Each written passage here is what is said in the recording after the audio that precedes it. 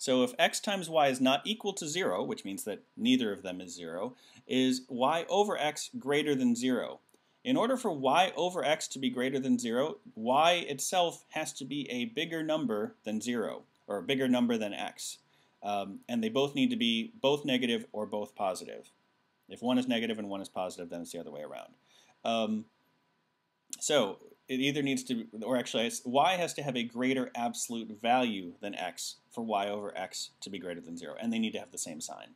So statement 1 tells us that y is equal to x. If y is equal to x, anything over itself is equal to 1, so this is sufficient to tell us, yes, it is greater than 0, so we can get rid of b, c, and e.